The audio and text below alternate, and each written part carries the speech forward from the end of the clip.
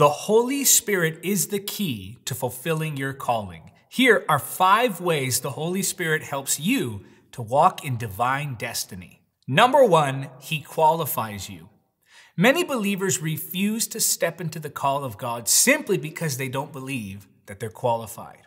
Whether it be their past mistakes or their personal insecurities, they are afraid of stepping into the call of God because they don't feel like they have what it takes in order to do so.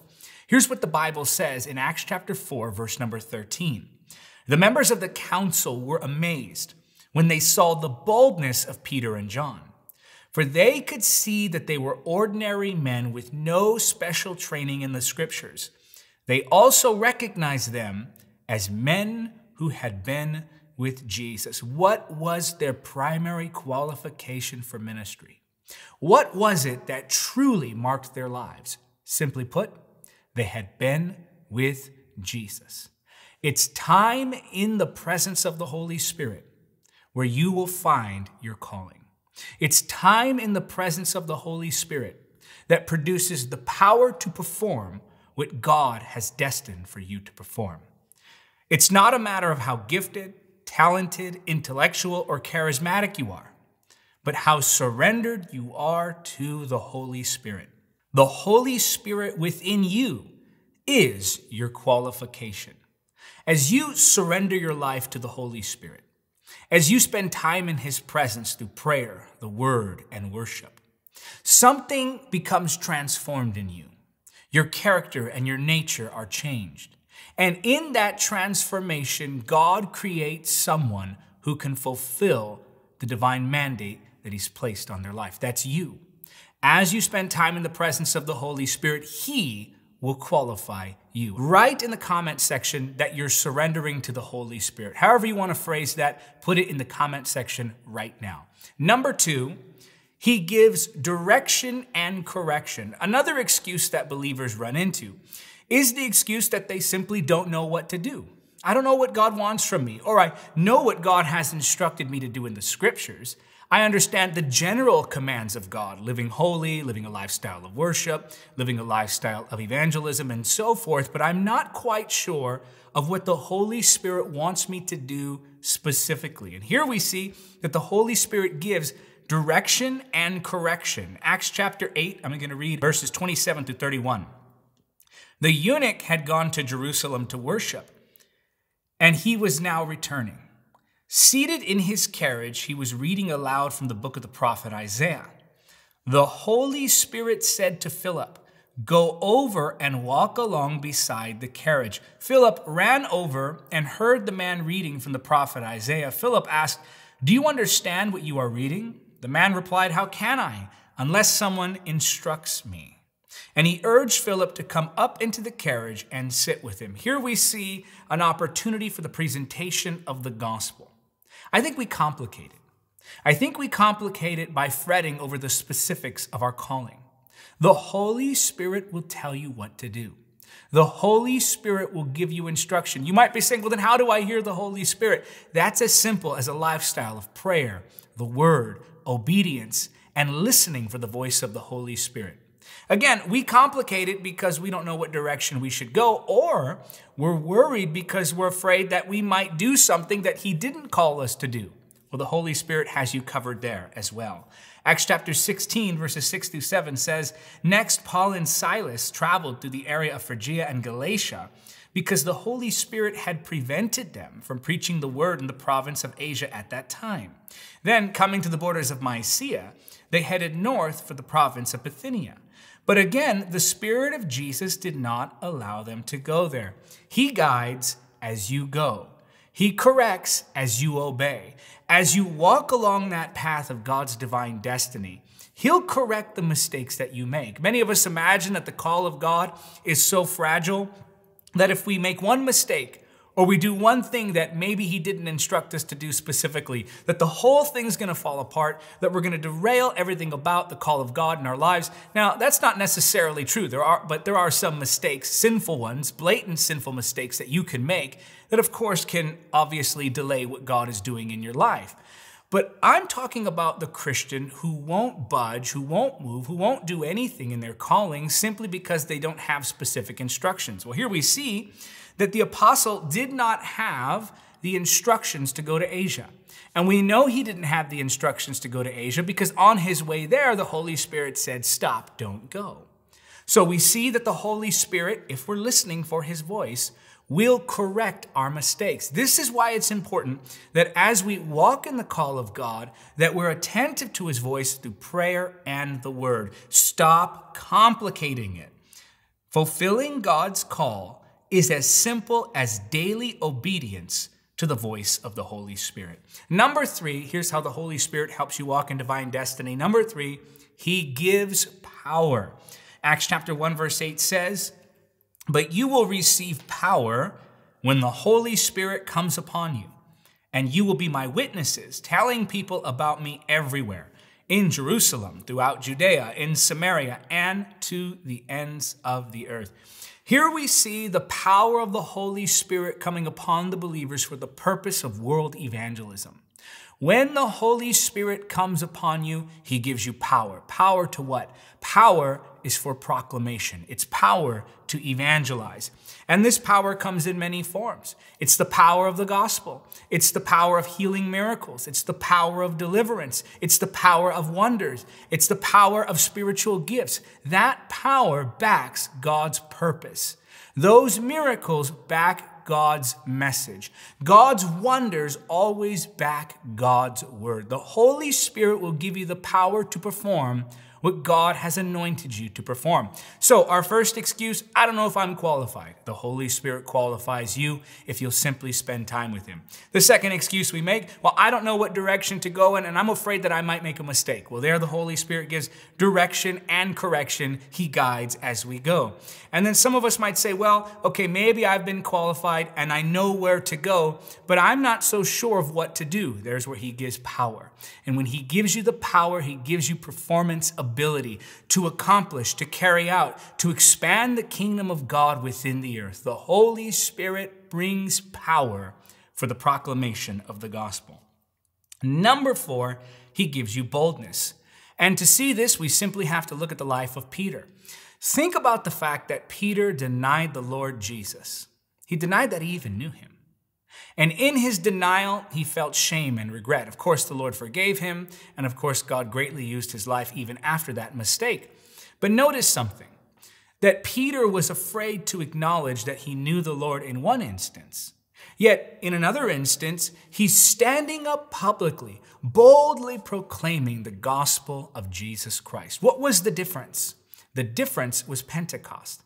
It was after Pentecost. It was after the giving of the Holy Spirit on the day of Pentecost that he was given such boldness that he was willing to stand before all and publicly declare the truth, even though many were offended by what he was saying. And the Bible says that 3,000 were added to their number that day. Imagine that. For every time that Peter denied Jesus, he saw 1,000 people come to the cross on the day of Pentecost. That is the power of boldness. That's what the Holy Spirit does. So you may say, okay, I understand he qualified me. I understand he gave me a direction to go in. I understand that he gives me the power to operate in, but I'm not so sure I have the boldness to actually step out. Well, again, the Holy Spirit has you covered there. The Holy Spirit gives you that boldness. He stirs the fire of God until you're like Jeremiah, where you say, I can't help but declare it because it's like fire shut up in my bones. That's what the Holy Spirit does. He gives you that boldness. I don't care if you consider yourself an introvert or an extrovert. The Holy Spirit will give you boldness, and that boldness will manifest as you step out in faith and obey the instructions he has given you. And finally, number 5, he connects you with the right people. And to see this, we just have to look at the life of Paul the Apostle, formerly Saul. The Bible says here in Acts chapter 9, verse 10, now there was a believer in Damascus named Ananias. The Lord spoke to him in a vision, calling Ananias. Yes, Lord, he replied. The Lord said, go over to Straight Street to the house of Judas. When you get there, ask for a man from Tarsus named Saul. He is praying to me right now. Verse 12, I have shown him a vision of a man named Ananias coming in and laying hands on him so he can see again. So here we see that the Lord already spoke to Saul. The Holy Spirit already gave him instruction. He already told him that there was a man named Ananias who was coming to see him. Verse 13, but Lord, exclaimed Ananias, I've heard many people talk about the terrible things this man has done to the believers in Jerusalem. And he is authorized by the leading priests to arrest everyone who calls upon your name. Verse 15, this is powerful. But the Lord said, go, for Saul is my chosen instrument to take my message to the Gentiles and to kings, as well as to the people of Israel. A couple things here. First of all, we see that the Holy Spirit spoke to both Ananias and Saul. He divinely connected them. He brought them together. He spoke to one and the other. The second thing to note here is that Ananias was afraid of connecting with Saul. Why? Because Saul had a reputation for violently persecuting the church. Ananias knew that Saul was a dangerous man who was against the way. Yet God, in verse 15, endorses Saul, despite his past, despite what he had done to other brothers and sisters in the faith, despite how he fought the spreading of the gospel message, and zealously so. God endorsed him. God spoke well of him. His reputation preceded him, and Ananias was fearful. But then the Lord spoke one word and endorsed the man who once persecuted the church. Now, this is powerful because sometimes people who will criticize you, speak ill of you, people who don't like you or like that you're walking in God's calling, they'll try to derail the call of God by spreading gossip and slander about you. But the reality is that even when your reputation is a bad one, God, in his one endorsement, can cause others to be drawn to you. Think about the fact that one word from God to Ananias changed his mind. God does that, you know. He endorses those with pasts, and he draws them together despite the gossip and the slander. Despite what other people are saying, God's going to make for you divine connections. The Holy Spirit will speak to his servants. The Holy Spirit will speak to God's children. The Holy Spirit in you recognizes the Holy Spirit in them. The Holy Spirit initiates both divine connections and divine disconnections. He qualifies you. He gives you direction and correction. He gives power. He gives boldness. He connects you with the right people. Now, Father, I pray for that one receiving this word now. And I ask, Lord, that you would begin to speak to them and cause them to listen for you intently, I pray. And even now, I sense a strong anointing here. I want you to receive this. Even now, I pray that the tangible touch of the Holy Spirit's power would come upon that life. Come upon that one receiving this prayer now. Lord, I thank you that the past is forgiven. I thank you that you've empowered your servants. I thank you for divine connections. Holy Spirit, you are the key to fulfilling the call. And I pray now that you would have influence in their life. I pray, Lord, that they would learn to welcome the precious Holy Spirit. Help us to trust you, Holy Spirit, to obey you, and to walk as you tell us to walk. I want you just to lift your hands right now.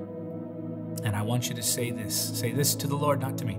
Say, Holy Spirit, lead me. Say that out loud. Say, Holy Spirit, lead me. Now say, Holy Spirit, I surrender. I thank you, Lord, for this power flowing. Heal your people, deliver your people, empower your people. By the Holy Spirit, in the name of Jesus we pray.